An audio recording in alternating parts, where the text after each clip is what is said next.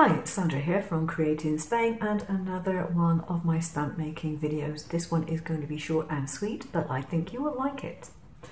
Now you may be wondering what I got this mess in front of me for, and the reason is I've made stamps of this. Beginning to make sense? Now this video is designed for complete and utter beginners to the stamp making. Now if you've watched a load of my videos and you've got your supplies and you've got your gel and you're thinking, now what shall I make first of all, this would be an ideal project. Now I'm just going to show you some of the negatives that I've made these stamps from.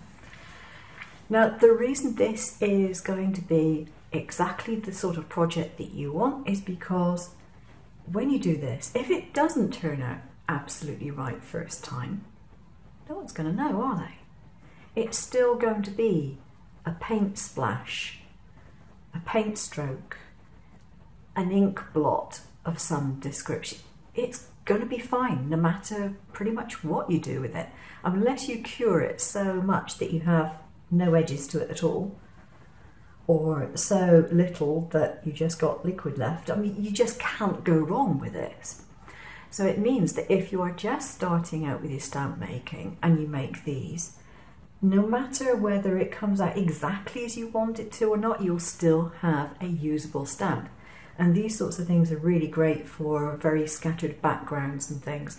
Very fashionable, very trendy at the moment, and very easy to do. And it means that when you're learning how to make your stamps and you're learning about the timings, you're not going to be wasting your gel.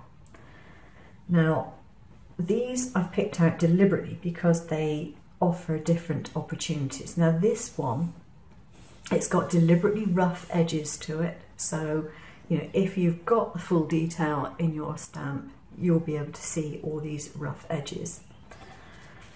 This one has got some little splatters with a couple of big splatters.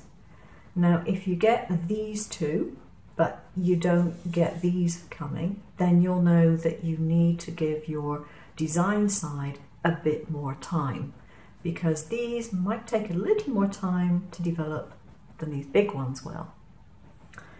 But if you get these oversized, you'll know that you've developed it too much from the design side.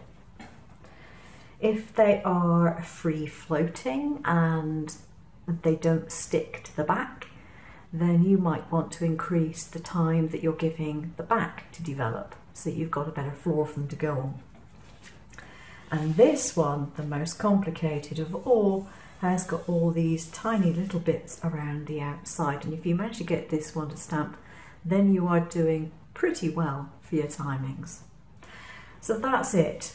I will leave a link to the SVG below. You can make them smaller if you don't want to waste gel making biggish ones, or you can keep them the same size. It's entirely up to you, but as an SVG, the quality of the file will be the same, whatever size you choose to make it. That's it. Thanks for watching. Take care now. Bye bye.